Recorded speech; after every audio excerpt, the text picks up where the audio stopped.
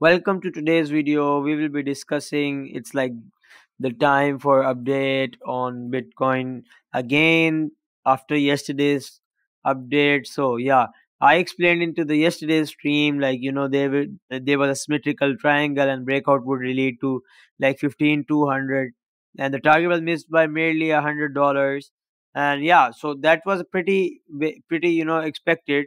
As we go on 1 hour and we see like the major, there was this was like trading under some channels, and it's back into the region where it had a low, and there was liquidity on this. And if we see, it was like liquidity was building. And I one sec. So this region here, if we see that, and let me change the color, the red region here, the liquidity was building, and there was some buying at this region.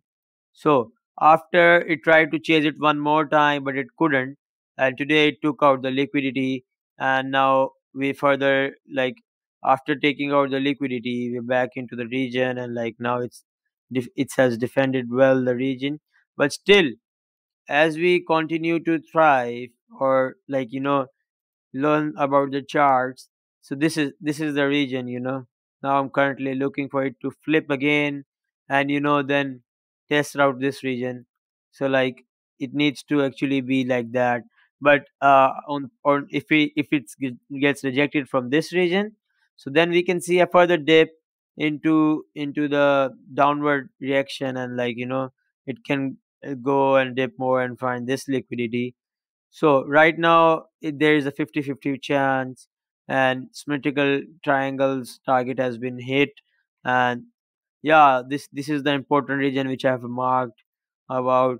And yeah, so if we see, so this is the liquidity, upside liquidity, I must call it, on this region, which needs to be tested too. But for it to be need tested, needs to break these two regions. It's the 17K region, and it's been consolidating here for quite a time, and then boom, downwards. And now it's been again like three candles, dark candles, red candles that we call, and still it's trying to break this region.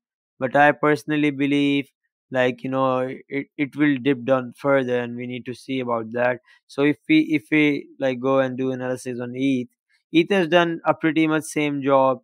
And like NFT's volume were also 4 million today. So there is the same sport over here, which it needs to flip in order to you know turn this region and test this region about 1220. And it's like a $120 hike, but it's in trade it's about 2 hour. And this is what where we are in do or die situation. Either it goes down and test the news lows. I have made some videos about that too. Currently, if we go on like 30 minutes time frame, it's like again we need to. So this is like lower low, lower highs being made. And let me explain you in a better manner. Just one sec, let me find the path. So this was lower low and lower high. And it tested this region, which I call, and then again this was the break of structure over here. So if you see, this is like price action thing, and this was break of structure over here.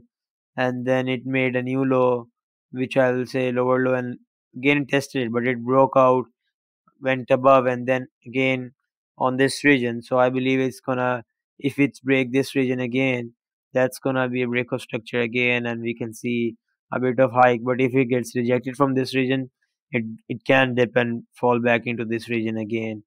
So right now it's like in some uncertainty, and I will continue to update you guys on this. Stay tuned.